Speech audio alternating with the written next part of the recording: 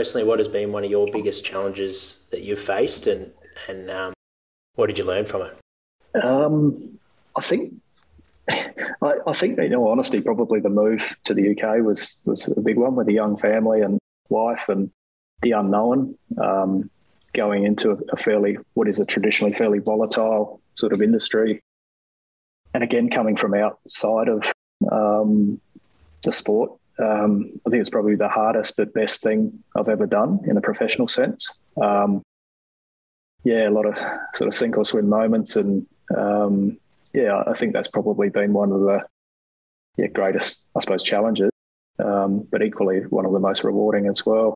If you're taking a player through a hamstring rehabilitation, is that an area that you do more research on because it's specific to your role in that position? Or like you mentioned, how high performance culture is something you're interested in at the moment, so will you read a book on that? Like, is it quite specific, or is it more just general in how you upskill yourself over your career? Yeah, I suppose I've never really been strategic about it, but probably like yourself, like your offerings with social media, podcasts, Twitter, even that sort of thing. But probably the big thing is actually engaging with people, and I think I touched on it earlier that generally speaking, most people are pretty willing to pick up the phone or reply to an email, especially in AFL circles. We've got a great cohort, as you know, of strength and conditioning coaches and physios that, you're only a phone call away. And in that reporting, keeping your records process, so you've got like the qualitative data, I imagine, and then what sort of quantitative stuff are you noting? Are you noting things like how the athlete is presenting from a mood point of view, or is it more screening information and sort of your subjective view on things? What do you think is important for practitioners to note during the rehab process? Yeah, look, I think, there's high scrutiny in AFL especially. So, your objective data is pretty easy to come by. It's abundant. There's lots of it. I probably lean more towards the subjective stuff, those discussions you have with the athlete, with other practitioners, those sorts of things. Just that mud mapping of ideas, I think, is really important.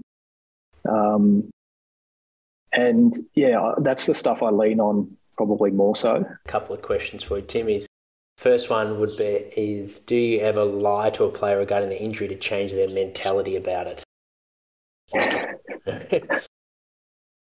That's a great question. It's probably a loaded question. I think some of your messaging is really important. I don't think you ever actively lie, but you might paint a slightly more favourable version of the truth. And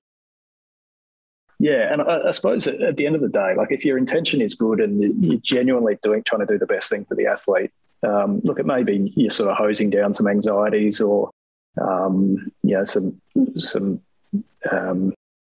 fear avoidance behaviours, or even just a player's mindset. If you're trying to just nudge that, then I think you can craft versions of the truth. But I don't think you would ever blatantly lie to the athlete. He's written another question. How often do players stick to the recovery plan 100%? It may be potentially rehab plan 100%, I imagine. Yeah, how often do players stick to the rehabilitation plan? It's a tricky one to answer. I suppose the main thing is it's never set in stone. I think whenever you map out a rehab plan, you always have a sort of asterisk as to your best case, worst case, and most realistic case scenario. And as I touched on earlier, there's no such thing as a perfect rehab by any stretch. But equal to that, you can have rehabs that exceed your expectations, and that's where you sort of need to lean on your sort of clinical experience and the experience of the high performance practitioners around you to bounce ideas. And it's like, can we push this? So probably in terms of putting a number to it, you'd hope that you get most of them around the ballpark, but obviously, things happen and, guys progress or they even regress at certain points. In your work life, what are your pet peeves? What makes you angry? There's a couple of things. I think the first thing is I'm not saying this because it's an issue at any point, but one of the things I struggle with is people who aren't willing to engage with each other in that sort of high performance medical space. They're not willing to embrace the transparency aspect of the business. So that's something that kind of annoys me. I don't like turf wars. I don't like, this sort of people working in silos. That frustrates me at a professional level. And then communication, I think, is pretty, again, it's so cliche, but it's pretty important. And people who don't or refuse to communicate sort of drive me a bit mad at various points.